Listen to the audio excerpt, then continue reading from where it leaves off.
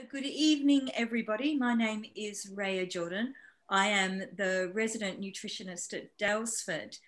And to celebrate the launch of our supplement range, we're going to be speaking tonight about food and about supplements, but also in the middle of this pandemic, mental health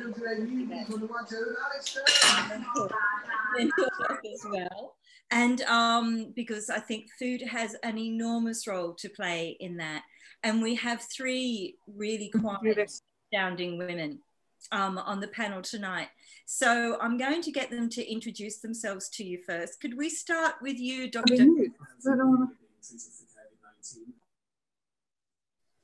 Rhea, did you ask for me? I'm sorry, there was some background sound.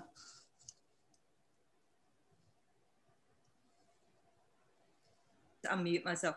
Sorry, Dr. Uma, would you like to introduce? Yes, of course. Thank you so much for inviting me, Daylesford Farm said. My name is Dr. Uma Naidoo. I'm a physician, a nutritional psychiatrist in Boston in the United States, and I'm on faculty at Harvard Medical School. I'm the director of nutrition and lifestyle psychiatry at Massachusetts General Hospital, which is a Harvard teaching hospital, and it is focused on my work in nutritional psychiatry. Thank you. And also, Eve, would you like to introduce yourself to the group? Yes, so I think this is the second in 6 months, isn't it, event with Daylesford. So apologies if people are like, oh, she's back on again. Yeah, so my name's Eve Kalinik. I'm a nutritional therapist and functional medical practitioner, and I'm also an author. My second book came out in August 2020, which is Happy Gut, Happy Mind, and I'm all about gut health and the gut-brain connection. And Jenna. Hello, my name's Jenna Hope. I'm a nutritionist. I work with individuals, brands, corporate clients as well, really to promote general wellness and focus on a healthy relationship with food as well. So that's what I do. I also co-founded the Yoghurt Juice Network, which is a business where we focus on education in schools as well. Fantastic. So thank you all for coming tonight. And it's very exciting having Dr. Una from America. This is one of the advantages of Zoom. I'd like to talk a little bit about diet now, and about the role of eating well. So we've got three people who are professionally involved in nutrition. What do you think are what would you call the foundations, the fundamental things that people should be thinking about with their diet? Please just jump in, anyone who's got. So I think if we start with the basics, really we should be looking at the 80-20 rule, and that is focusing on 80% of your diet being filled with whole foods, fruits, vegetables, lots of plants, beans, pulses, nuts and seeds, and then animal products such as fish and meat and eggs. If you do eat it, a lot of people are moving more towards a plant-based diet, but then equally allowing 15 to 20% of the time to consume those foods and drinks that you enjoy, because I think ultimately if you allow yourself those foods, then you're far more likely to eat a generally healthy, balanced diet at the ground of it. Whereas if you're very restrictive and you say, you know what, I'm going to try and do 100% and not eat any of those foods, then you're going to find that actually that's not sustainable in the long term, and that can generate a really poor relationship with food, and definitely not something that we want to encourage. And to add to that, I would just say that I love what you said. And I would just say that for mental well-being, it's sort of the missing conversation in the room when we talk to our doctors or prescribers or nutritionists or nutritional therapists, in the sense that we often will talk about food, or we'll talk about a family history of diabetes, or maybe a few extra pounds that someone has gained over COVID. But no one is actually putting together the fact that food and how we eat actually affects our mental well-being. And I know that we'll cover the gut-brain axis during our conversation. That is what my book is based on, which was released in September in the UK, called The Food-Mood Connection. But I say this because in mental well-being, many people don't realize the foods to avoid are equally important. You may be consuming or trying to eat a healthier diet, following the rules that you just described, but you may be consuming stuff that is actually driving symptoms of depression and anxiety.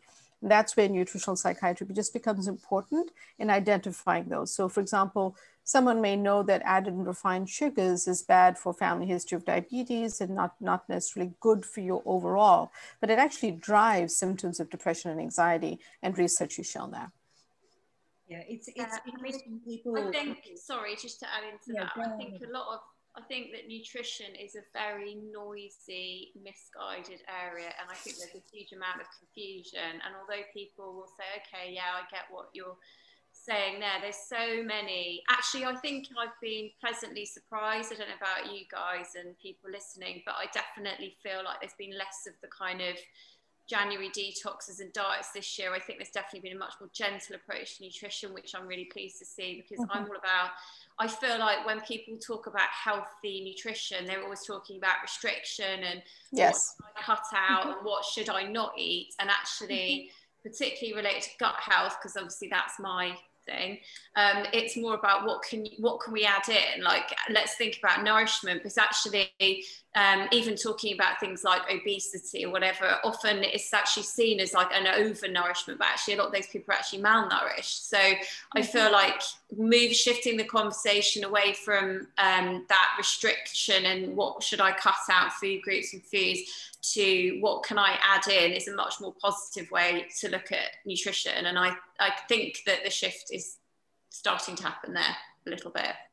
I agree with that about sort of January being a little bit gentle on people. I've heard a little bit about dry January in the United States.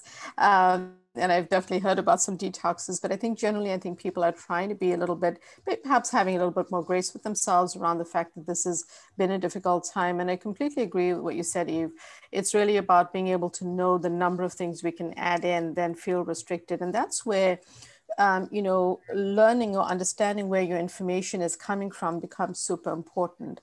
For my book, I cover the research, and we spend a lot of time entering end notes, which are, for want of a better word, you may call them reference points, so that a person can look up what it is and therefore understand there's so many more foods, for example, for biodiversity of your gut, just to add in as many foods that you can, the colors, the phytonutrients, the antioxidants, all of that matters. So I love that message as well, because it's a way that people can embrace it more than feeling, oh, I'm going to have to give up something and it's not going to taste good. As a chef, that's the other thing that I care about. It's got to taste good, even if you have to make it a healthier way. And I think, just to add on from that, when we take health and when we look at health, really often you do look at the physical. Of course, we've touched on the mental, but we also can't forget the social element of food and drink. And obviously, given the COVID times, things have changed, but pre-COVID and when we're living what we say normal lives, really there's a huge social element to nutrition, diet, food. And if you're finding that you can't attend certain social events because you won't be able to eat the food that's on offer, that's going to have a huge negative impact on your mental well-being as well. So that's definitely something to consider too. And what role do you think supplements plays in this? I think that there's a role for supplements. I think that it's really important for the individual to identify the need and make sure that the supplements they're consuming are appropriate for them and not going to cause them any problems with any medications that they might be on, but also really to look at their diet. So we always say, supplements are there to supplement the diet and not replace the diet. And that's really important, because I think often, we might live in a world where people walk into health food shops and they pluck loads of supplements off the shelf because they think, oh, I'll just take these and then I'll be fine. It's almost like a protective mechanism, like an anxiety kind of calming mechanism, that you think, if I take them, I'm protecting myself. But really, yes, there's a role for them, but you can't forget about the fundamental element of consuming a healthy diet alongside that. Yeah. So in my clinical practice in nutritional psychiatry at Mass General, how I talk about it is that you can't supplement out of a bad diet, just like you can't exercise out of a bad diet. And I have nothing against supplements. I think they really do fulfill and fill a nutrition gap in certain individuals. But, much more sort of lab driven and data driven around that. But there are also certain nutrients that the research has shown are very effective for, say, symptoms of depression, but you would have to eat a certain quantity quantity of it, which is not really the amount you would use in the kitchen or for culinary use. One of those examples is saffron.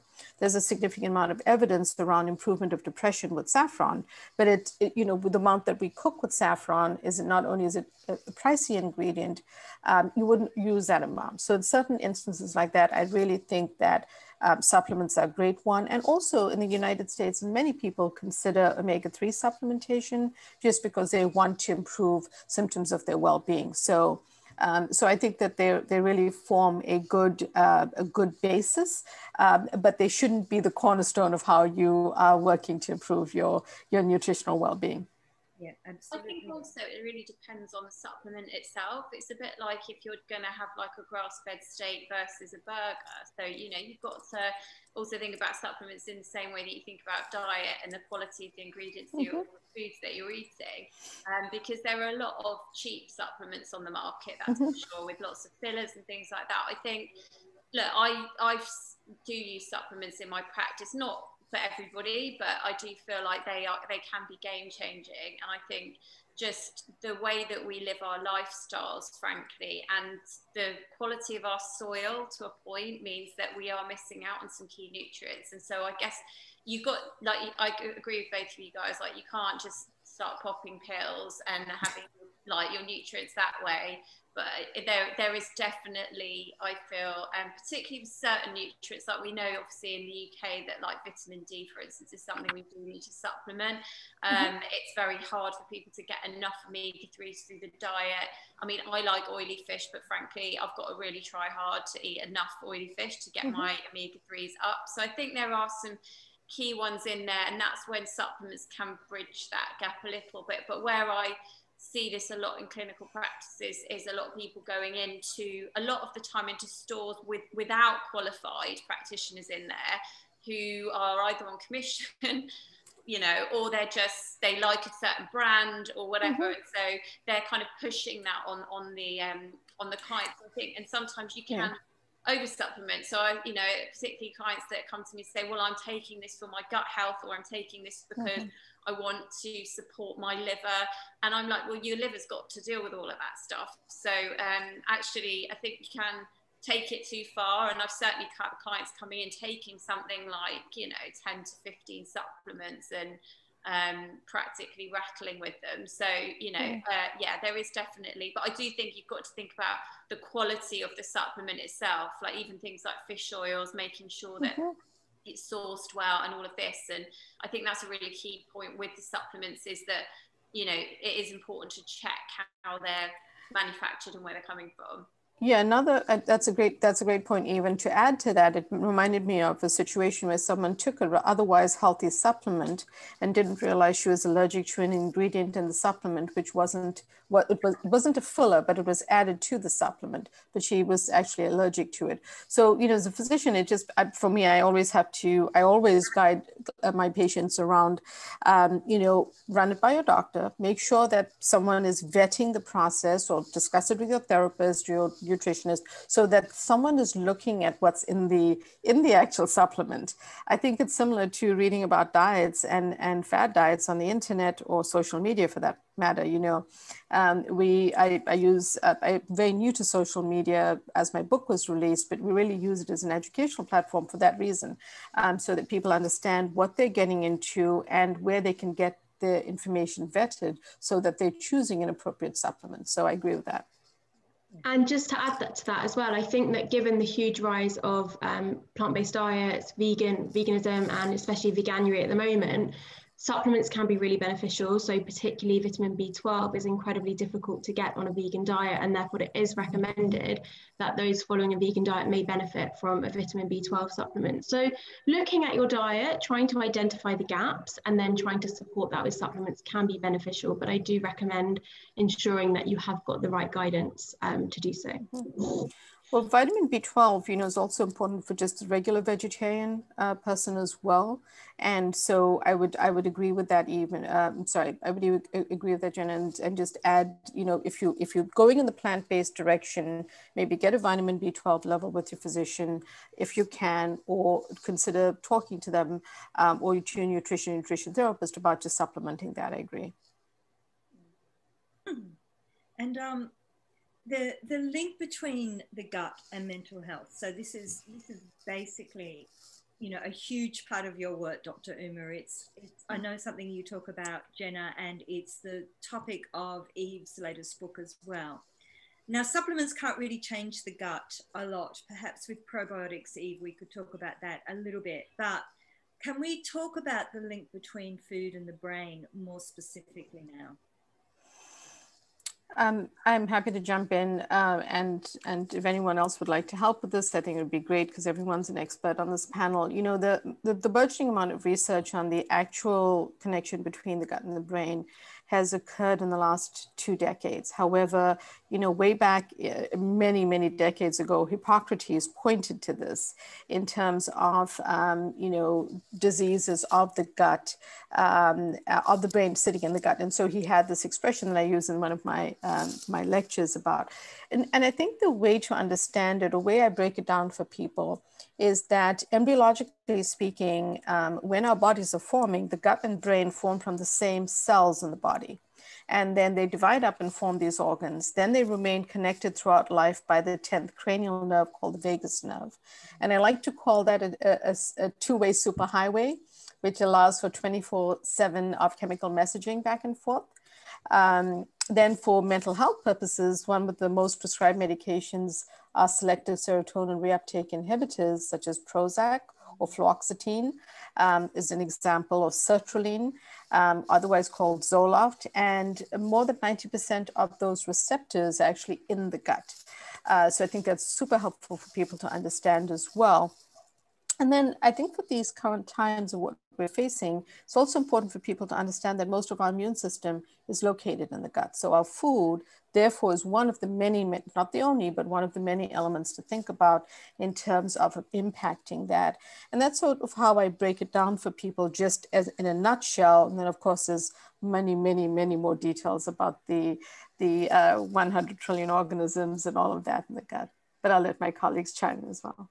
Yeah, I think it's important to understand that it is much more about. Sorry, could I just ask you, Eve, to talk a little bit more about serotonin in the gut? Because I think people would be really, unless you've heard that statistic that Dr. Uma just said, that what, over 90% of our serotonin receptors are actually receptors. Yeah. Yeah, I think it's a really interesting, it's a really surprising stat for a lot of people actually. To be honest, we're not quite sure about how serotonin in the gut affects serotonin in the brain, because that's what's called, so serotonin we produce in our gut is something called peripheral serotonin. So it goes all around our body, and serotonin in our gut actually helps with motility through the gut as well. But what's interesting is all of those trillions of microbes that live in our gut, they kind of essentially sort of switch on the serotonin sites in our gut. So to have a happy gut, you've also got to have some happy bugs going on in there as well, so they can do their job properly. So there's still a bit of and it's a new science, as you sort of alluded to there earlier. It is sort of 20 years really, which is kind of crazy when Hippocrates, way back when, you know, famously said all disease begins in the gut. So we're only catching up now. But what's interesting is that although we're not sure how serotonin that's produced in the gut necessarily crosses over the blood-brain barrier, because it's thought that that doesn't happen, because we have a barrier around our brain that's really protective, so things can't move in and out. We do know that the microbes in our gut do kind of in some way control the availability of what's called a precursor. So that's tryptophan. We take that in through a lot of protein-rich foods. And so they have some level of control over how much tryptophan moves into the brain that then gets changed into serotonin. So there's a direct and an indirect influence that our gut has on serotonin levels. But when we think, 90 to 95% of that is produced in our gut, it's kind of quite a mad stat. And also other neurotransmitters, so things like dopamine, which is our reward, pleasure-seeking neurotransmitter, but even things like melatonin. So often things like gut health and poor sleep and vice versa will affect each other. There's a whole chapter in my book about that. So there's a whole lot of neurotransmitters, and there's a whole lot we don't know about that gut-brain connection. But what's really exciting, and I like your highway with the vagus nerve analogy as well, but what we always thought of as a top-down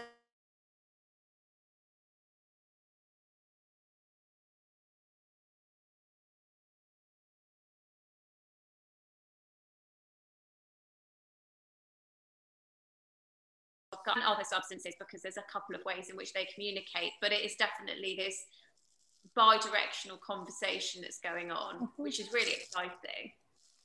I love what you said, and also just want to pick up on some of the burgeoning research, because you're absolutely right. It's amazing that so many more of these studies have been completed in the last 2 decades.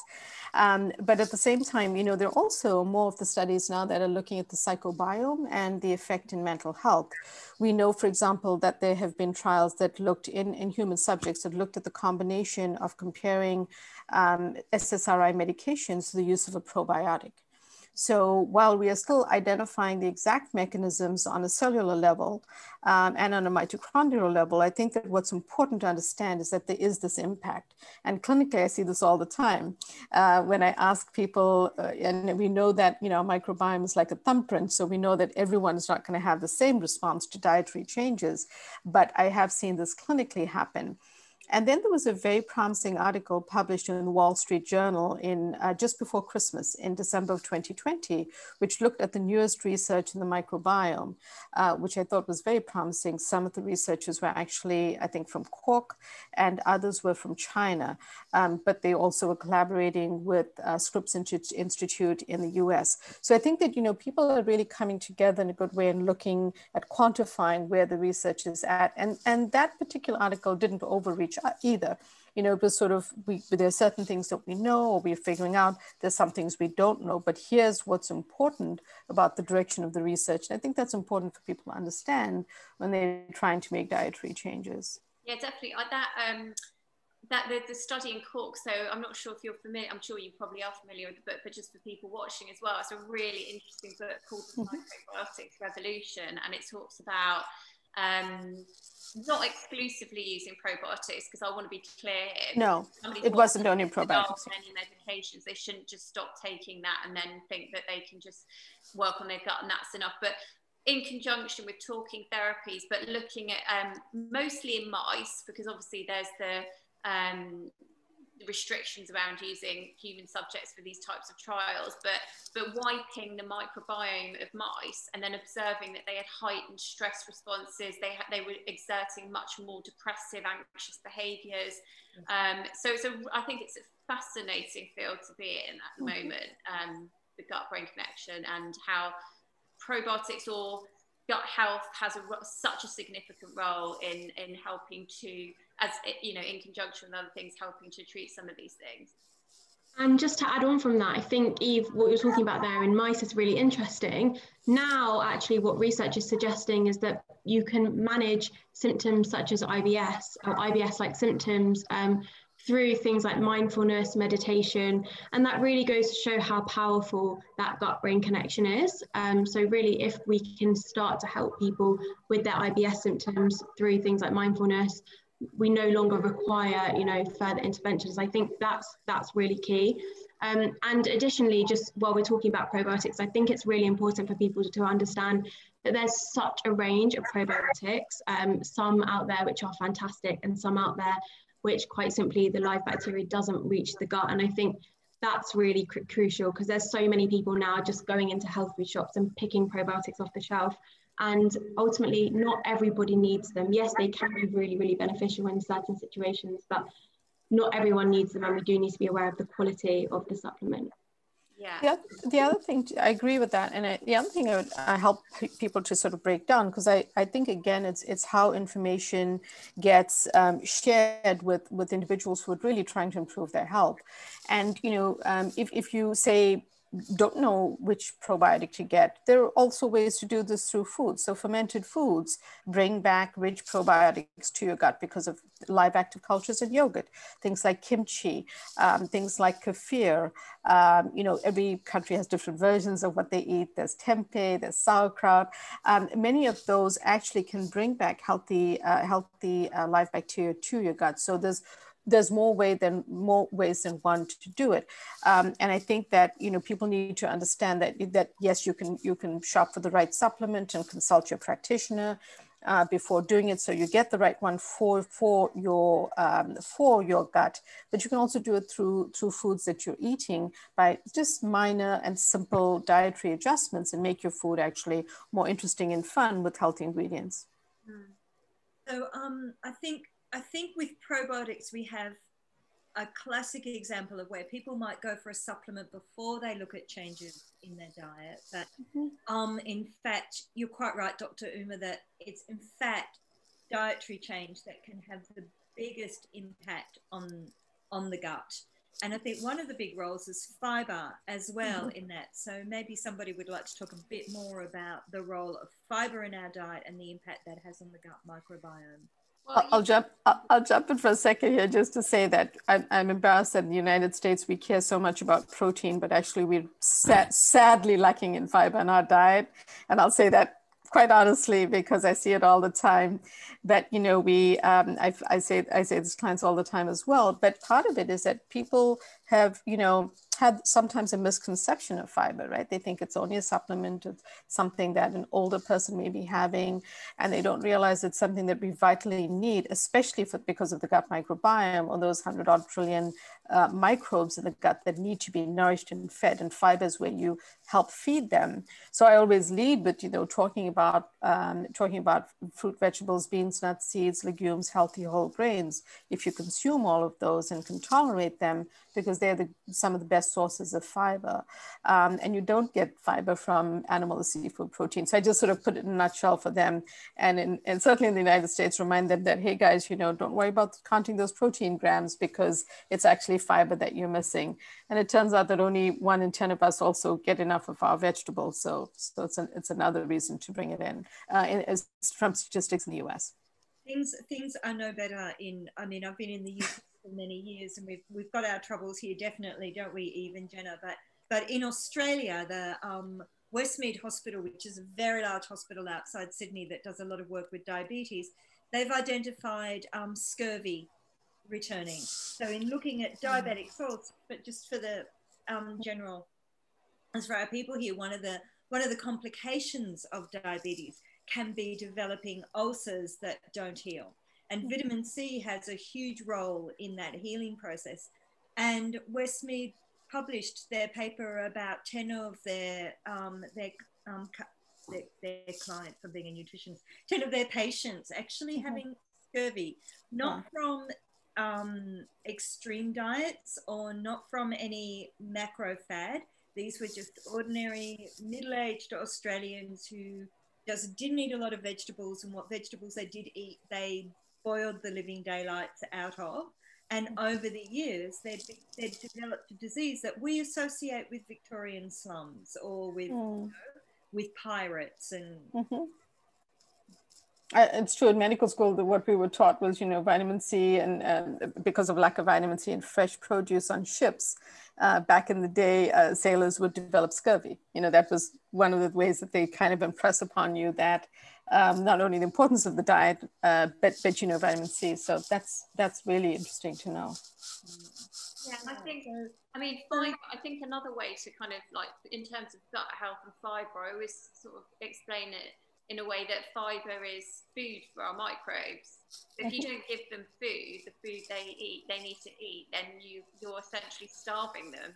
So it's just an easy kind of concept to get into somebody's head. But I guess this is where things like, I'm not into fads at all, as you know, Rhea, but I do feel like veganuary has some plus points to it, coming back to that, in that it's not necessarily making people turn vegan. It's more about how can we eat less or eat more responsibly when it comes to meat, and how can we be inspired to eat more plants. And I think maybe doing that type of thing for a period of time can help people to find inspiration, because obviously, like, having a big movement around that means there's more recipes online and things, because a lot of it is knowing what to do with it. So you know, you can say as a practitioner, you can say, oh yeah, you need to eat more broccoli, or you need to eat more vegetables, but then they're like, well, how the hell do I do that? Like, if somebody's coming at it with no experience, no iota of, like, actually or kind of inspiration in terms of cooking. So I think a lot of it's that as well. So it's about giving people tools in which they can create diversity, but also create delicious diversity, because that's the thing that's going to keep them going back to eating more plants and having more variety in the diet when it comes to fiber. You know, on my social media platform, which is at Dr. Uma Naidoo, which is spelled at DRUMANAIDOO, I mentioned that because we decided to approach the New Year, New You with a different way of making it fun for people and putting a positive spin on any regrets that people may have been having after the holidays.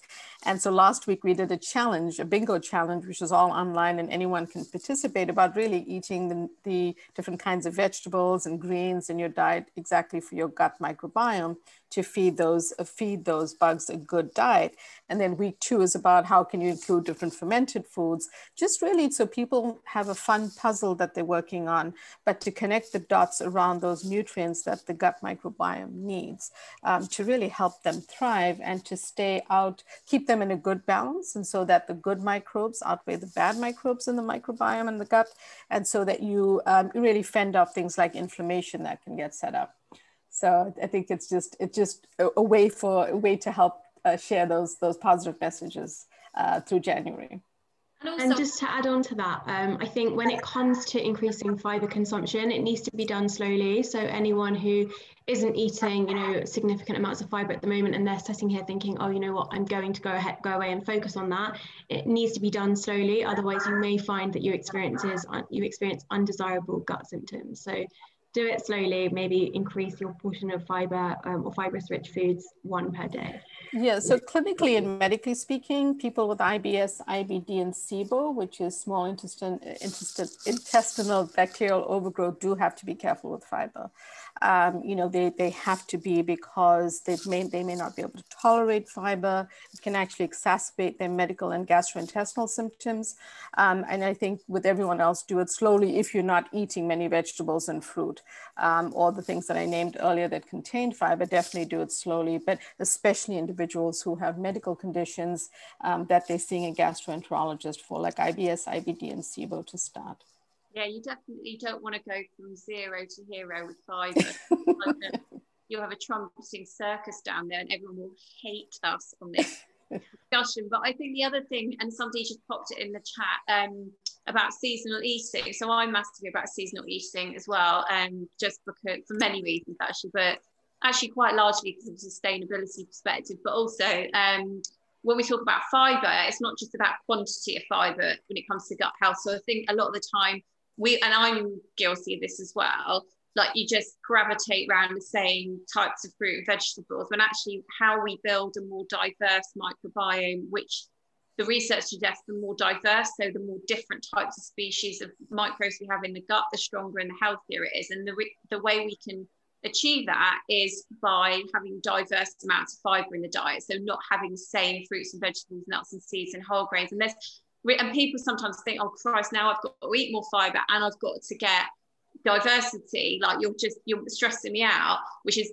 the exact opposite of what we're trying to achieve here, right? So it's things like having, I often get clients to do like nuts and seed mixes, because then they get quite a lot of different ones in there. Or if you're somebody that has oats every morning, just have some other grains like spelt flakes, rye flakes, or whatever, mix and match with nut butters. Have frozen fruits and vegetables is really good as well, or like batch cooking. And so if you buy your fruit and veg and then you cook up quite a lot of it and then you can put that in the freezer, that's also time saving as well.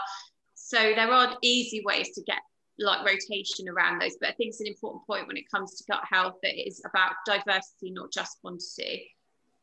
And just to add on from that, Eve, talking about, trying to provide all this information and causing people more stress, we know that stress has a really negative impact on gut health and the gut microbiome. So if people can get really caught up in trying to make sure that everything's perfect and that they're doing everything that we're talking about and everything that they read about, and it becomes too much, sometimes it's about stripping it back and saying, let's focus on one thing at a time. I always say to people that there's no such thing as the perfect diet, and don't try and strive for perfection. Just focus on where you are at the moment and focus on one thing that you can improve, rather than trying to do everything overnight, because it will just be far too stressful.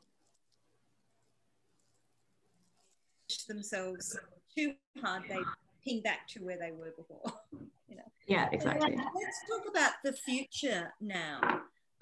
So we have now some lab-grown meat coming forward. We have a lot, perhaps with Brexit, some potentially big changes in agriculture in Britain, where does everybody see the future of food?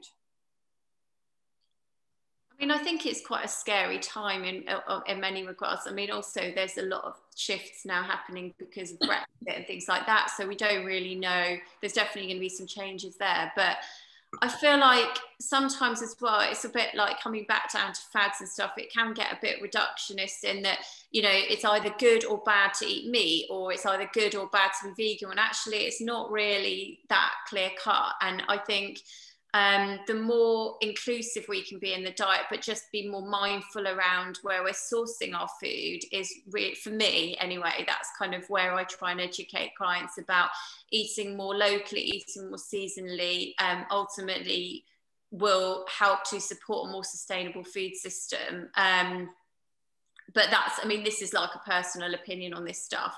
I do worry a little bit about some of the overly processed meats for sure, for various reasons.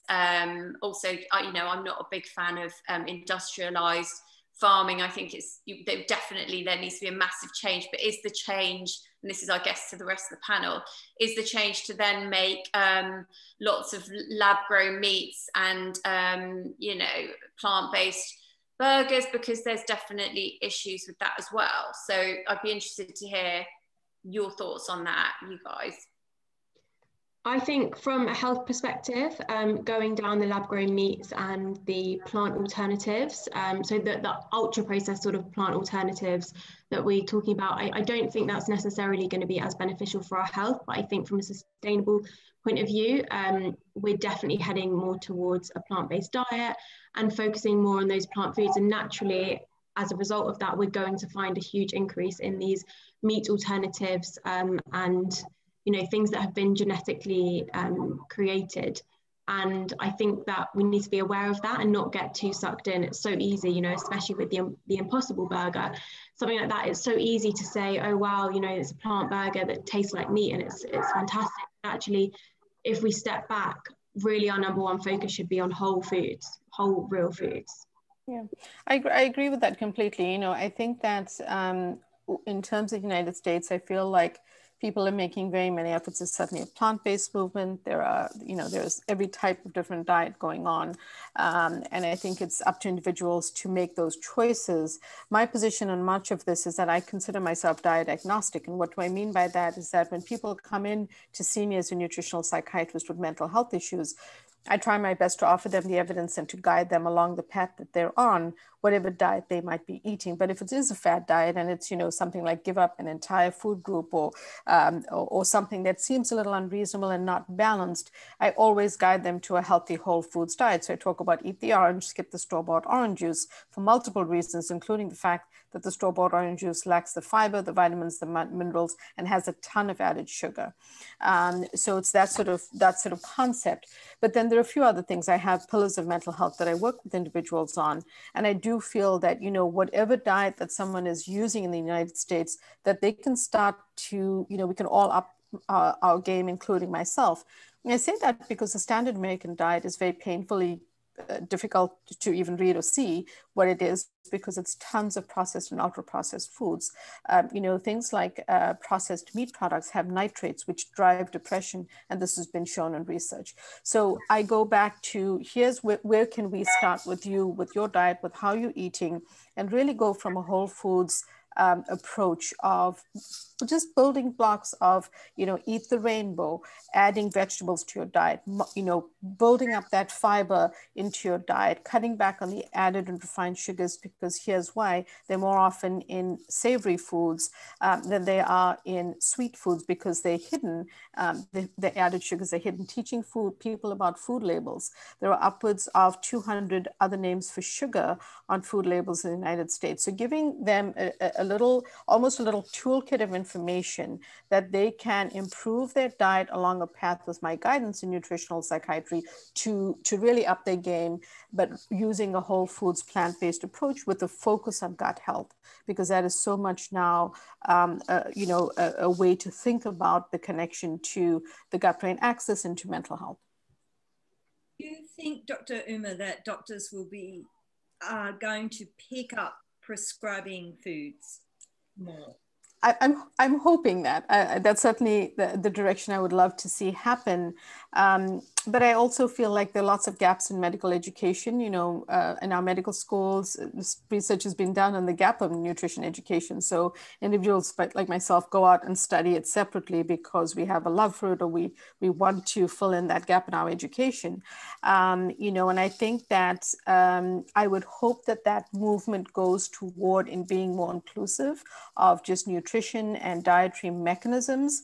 I have to say that I think I think that the functional medicine, functional nutrition physicians and clinicians and prescribers, as well as lifestyle medicine doctors in the US, are definitely more incorporating nutritional strategies. But I do think that we're in the early stages, and certainly I hope to, in my slow and steady movement, be able to impact some change there, because I just think it's such the missing gap in the conversation around mental well-being.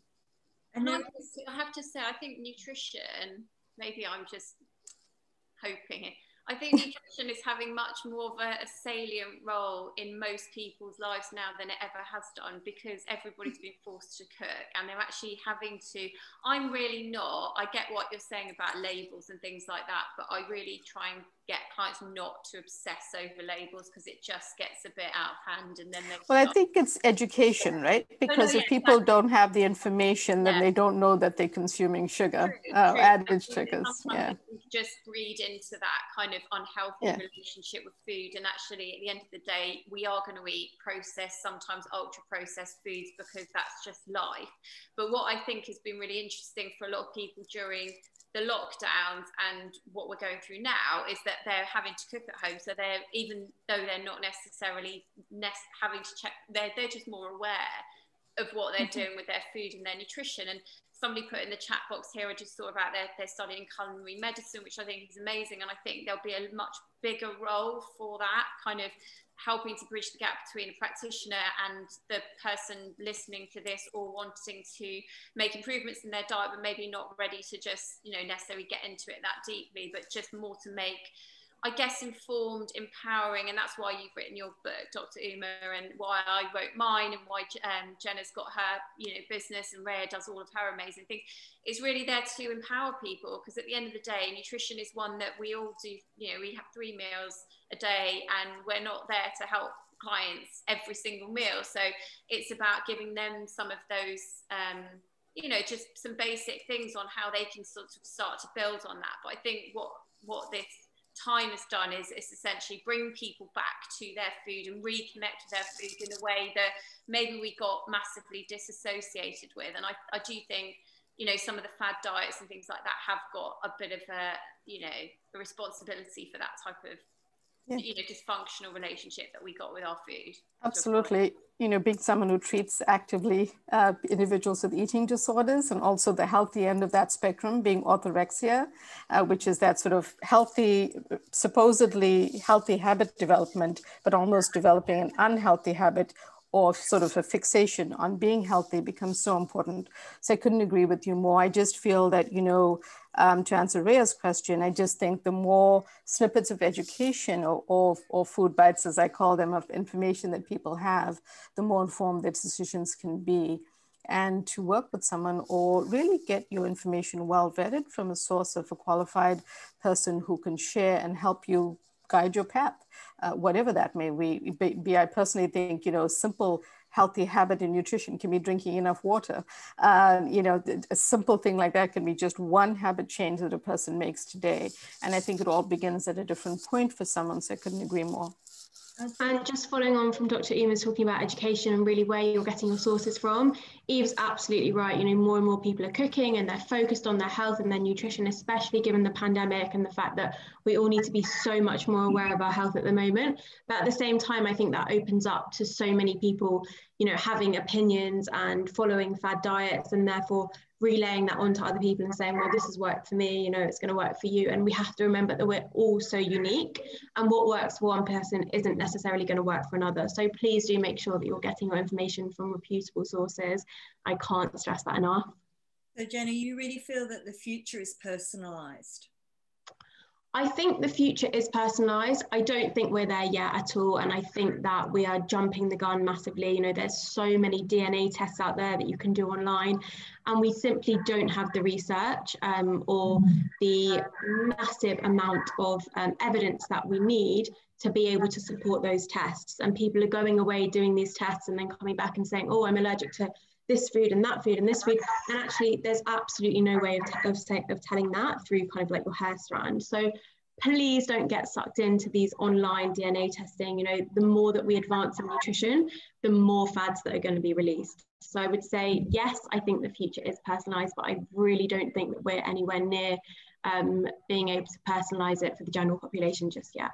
I do think that there are so many fundamentals that make a big difference. And I know for me, because people are beginning to ask about tests, and we'll get into questions in just a moment, but I think people underestimate the impact of food on their mood.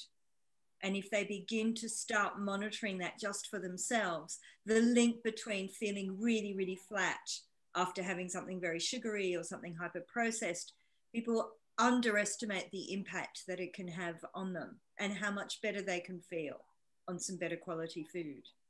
Definitely. I mean, there are studies out there to show how even something like a bowl of porridge, which is, you know, packed full of complex carbohydrates and fiber, can have massive differences on individuals' blood sugar levels. So for one individual, it might massively spike their blood sugar levels, whereas for another one, it may not. And as a result, that too can have an impact on our mood. So I think you're absolutely right, Red. You know, being aware of how food makes you feel personally is a really good place to start, but you don't need to be spending your money on, you know, a lot of these tests that you can buy online.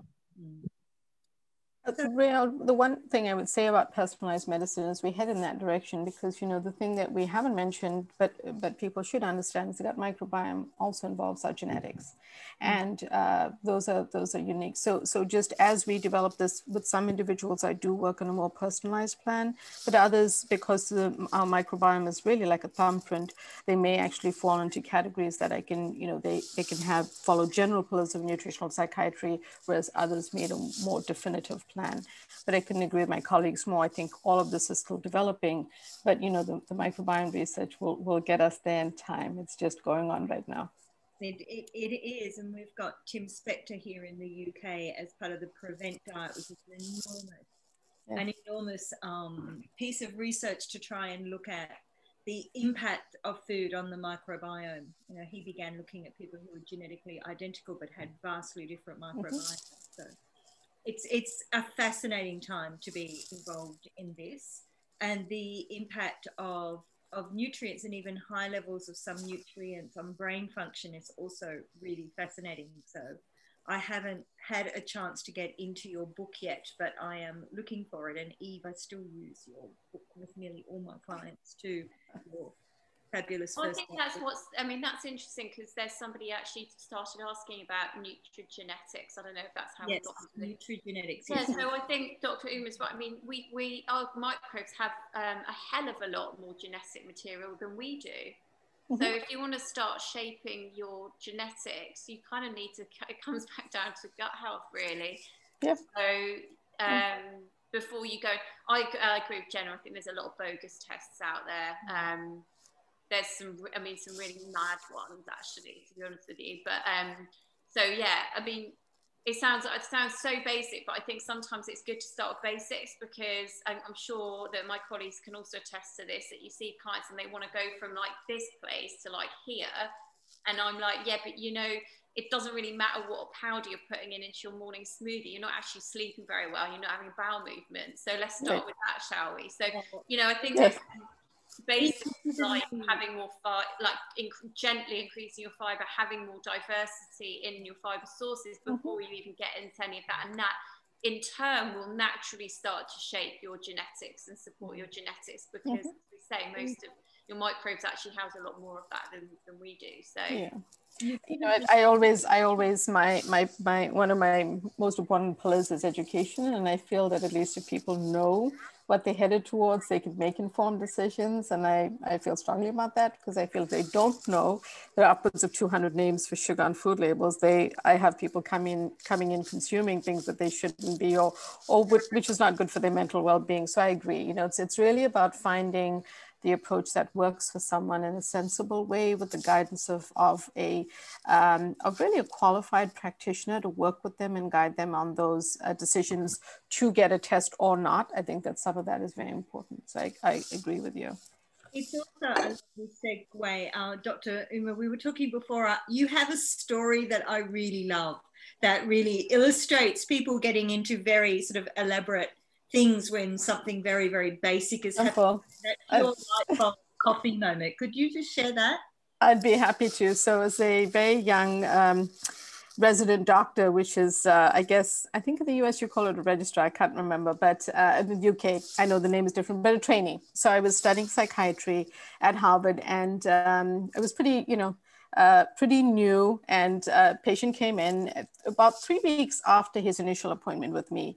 And he walked in, to his appointment yelling at me, saying, you caused me to gain all this weight, doctor. And I had his chart open on my computer. So I knew that wasn't true, because you knew his baseline weight. And we began a conversation, and I was kind of timid, I was new to this and learning about psychotropic medications, which are complicated as it is. But he had in his hand a very large cup of coffee, which in the United States is a 20 ounce, which is pretty large. And it's a traditional coffee that people love in Boston called Dunkin' Donuts, if you've seen it or been to Boston or parts of the US. And for some reason, my eyes, as he was yelling, looked at this cup of coffee. And it was an aha moment, because I sort of said to him, well, you know what, Bill, why don't you tell me, I'm just making up that name, but why don't you tell me what you put in your coffee? And part of it was probably the scared, timid, young resident wanting to distract him. But another part of me kind of tapped into something. And he said, well, yes, this is what I drink every morning. And then when we broke it down and we got online together on my computer, and we basically understood that he put in more than a quarter cup of processed creamer in his coffee and 8 teaspoons of sugar every single day. And he was having 1.5 of those a day because of the job that he did. And it really was a very powerful moment, because I could see his attitude change, his affect changed. He became understanding of the information. He understood what I was saying. He could see how I calculated. It was simple. It was just showing him what he was putting in that 20 ounce cup of coffee. And it really changed the nature of our clinical work together. It was a way in which I really learned that by showing someone a different way of approaching the very same thing, he could have the coffee, he could maybe have less of it, but he could do it differently, was very, very different. And when I realized the power that type of information can have on an individual's mental well-being and ultimately his physical well-being, right? Because you also lost weight over time, naturally, because you was eating and embracing a healthier diet by using those small habit changes, was really an aha moment for me. And it was one of the things that really led to me focusing in on not only going to study nutrition, but also finding a way to build this into the questions I was asking patients. Yeah, because he was thinking it was his medication, and he was thinking it was his medication that I had prescribed. Calories a day just in coffee. We have similar issues. So we've got a lot of questions, and some of them we've already answered about nutrigenomics. And there's Lisa Pierce just said to us that there's a recent report from Waitrose, which is a supermarket that we have here, Dr. Uma, which is suggested that cooking is taken over from the commute as people are working from home, coming back to what Eve was saying. And educating people to read labels is important. If you don't understand what's on the label, don't eat it, which is... And what supplements currently launched from the Daylesford range are specific for gut health? We have a whole gut section in the Daylesford range. So in keeping with what we've been talking about tonight, if you go into a Daylesford shop, the first place I get you to stop is at the Market Garden Vegetables. grab some of those.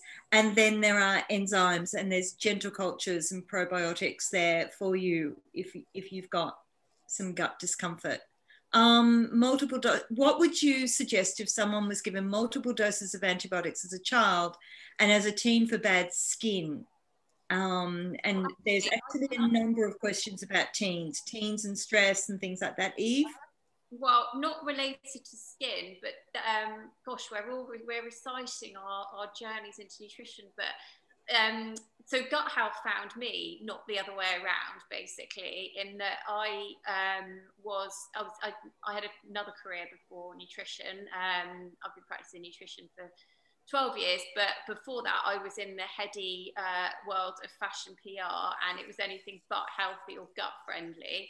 And I had to take multiple doses of antibiotics. Like at one point I was taking them prophylactically, so every day, to prevent another infection. It was sort of kidney bladder infections.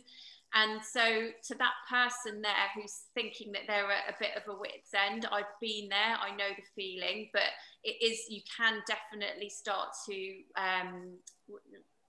restore your gut health. It might not be a linear process.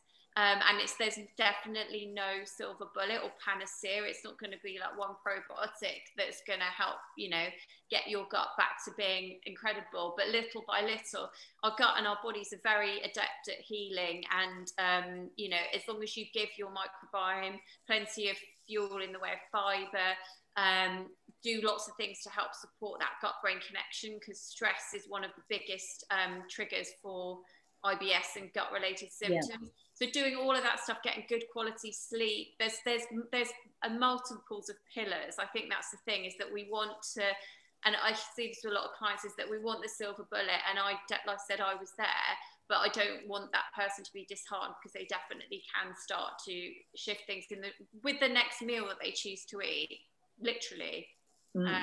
So yeah. So we've only got 4 minutes left, but I think we could maybe look at Deb Fitt's question, which is a comment about dairy-free and gluten-free, if not celiac or lactose intolerant. Does anybody want to comment on that?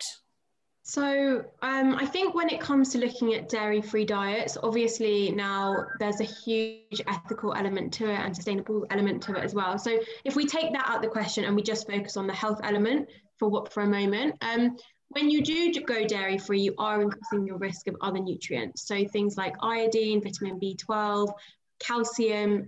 So it's really important that if you are going dairy-free, that's fine, but just make sure that you're replacing these nutrients in other ways. So be that by consuming fortified plant alternatives, make sure that you're consuming a wide variety of green leafy vegetables, nuts, specifically almonds are a really good source of calcium. Iodine's a little bit more challenging to get from the diet, especially if you don't eat white fish.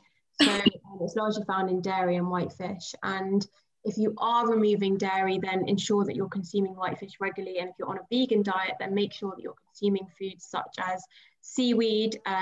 Prunes are also a really good source of iodine as well. So absolutely fine, but making sure that you're not at risk of deficiency is really important. So as long as you're replacing those nutrients, then you should be okay.